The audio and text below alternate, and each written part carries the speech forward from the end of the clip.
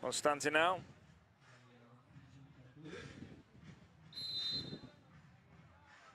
He's going to go left-footed with this.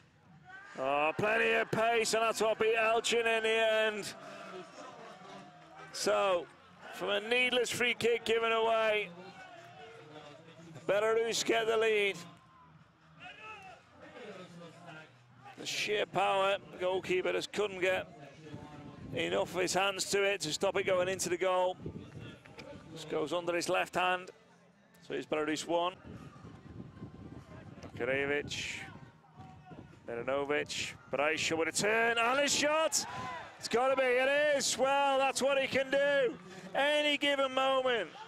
Turns in the tightest of spots, gets his shot away, in off the bar.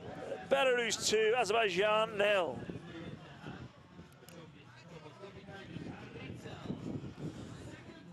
We thought for a second had it gone in. A little doubt there, and you see that replay. It's a great turn, wasn't it, and finish. 4 goals in 2 games. Tchaikovsky.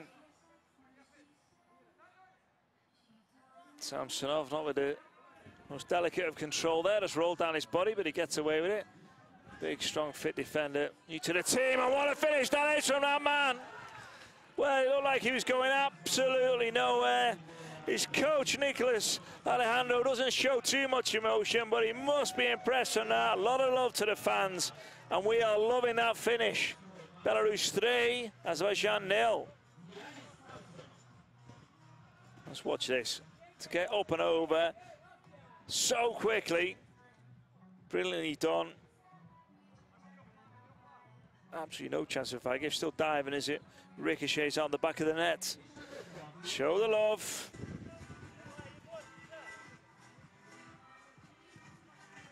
There's the flick, and that is the goal, and it came from absolutely nowhere. The tiniest of touches from a mid, if there was one, but it's put Azerbaijan now within touching distance of Belarus. Well, he just ducked under it, didn't he? So it's Orkan's goal. Fooled you. Let's watch. Ducks. Yep, no flick. Makarevic couldn't see a thing. Nicely done. Trailing himself some flatter sand all the way back to the ball.